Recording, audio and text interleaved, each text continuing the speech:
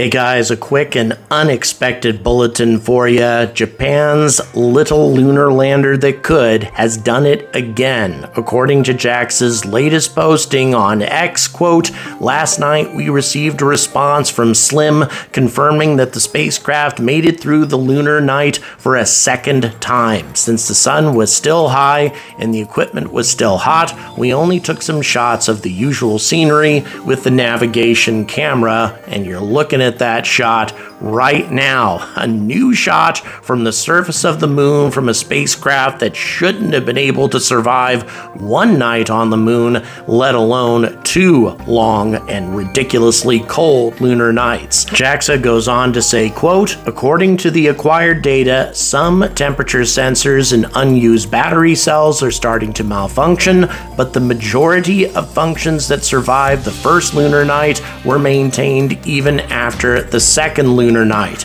Amazingly, this spacecraft, for the most part, appears to still be operational."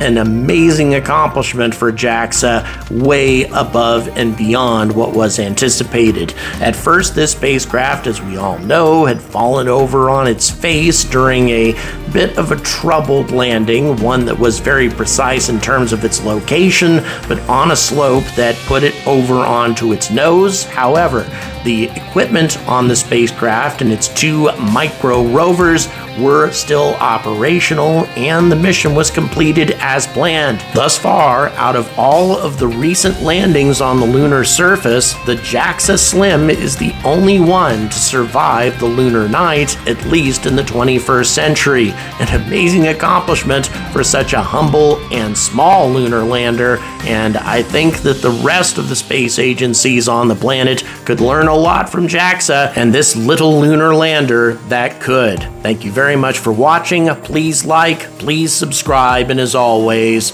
stay angry about space.